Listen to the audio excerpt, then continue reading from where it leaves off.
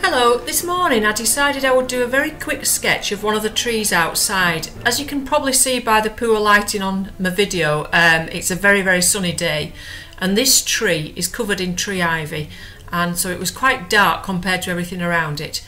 And I just thought I'd have a play with these Inktense. I've not used them too much. I have done other videos with them that I'm sure you've seen, but I just wanted to play with them wet in wet, and I've used one brush, quite a wide flat brush. It's about ½ an inch wide, and I didn't swap my brushes. And when you use a big brush to do a full sketch, you tend not to get bogged down in detail and you make quite a nice loose sketch.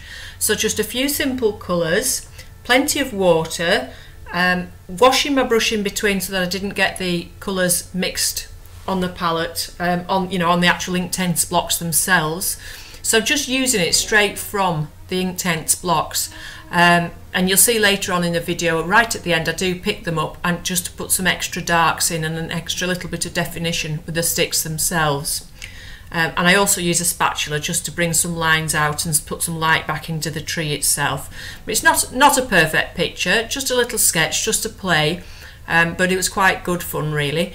So like I say, keep the colours quite simple, don't mix too many colours together, it can get a bit muddy. You'll see at the top of the picture I got a little bit muddy with the tree. I should have actually started further down the page and given myself more space to work at the top of the painting, but it was just a little practice and I rather enjoyed it. So I love the yellow. That's great for getting some light back into your picture. If you feel that you've lost some light, that yellow really can brighten things up at the end. Okay, so have a go with whatever's outside your window. Like I say, keep one nice big brush, plenty of water, and just have a bit of fun. And the great thing about the Inktense is you can build it up and put them on top of each other.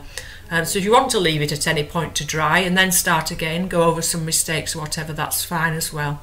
So have fun with it, and I hope you enjoy the rest of the video, and thanks very much for watching. Bye for now.